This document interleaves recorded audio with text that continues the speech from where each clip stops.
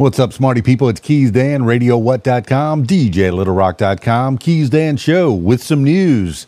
James Cameron joins AI company board of directors. James Cameron, the acclaimed director behind films such as The Terminator and Avatar, has made headlines by joining the board of directors of the artificial intelligence company Stability AI.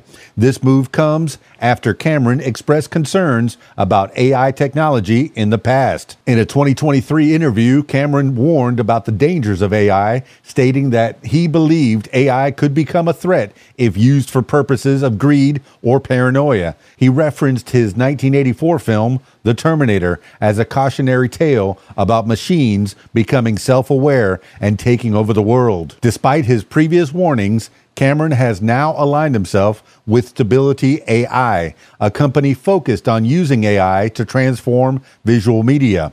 Stability AI CEO Prem Akkaraju praised Cameron's visionary perspective and expressed confidence in the company's ability to lead the charge in the AI industry. Stability AI has received significant funding with a valuation close to $1 billion. The company's mission is to provide creators with an AI pipeline to bring their ideas to life, combining technology and creativity in visual media. The use of AI has been a contentious issue in recent years, with debates around its potential impact on various industries.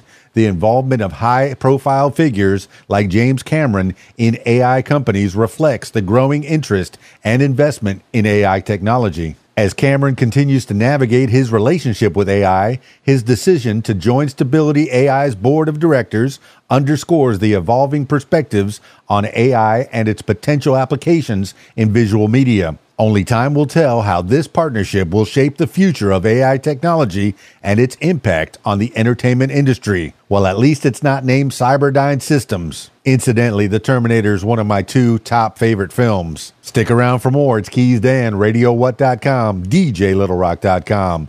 KeysDAN Show. I'll be back. Peace. I'm out of here.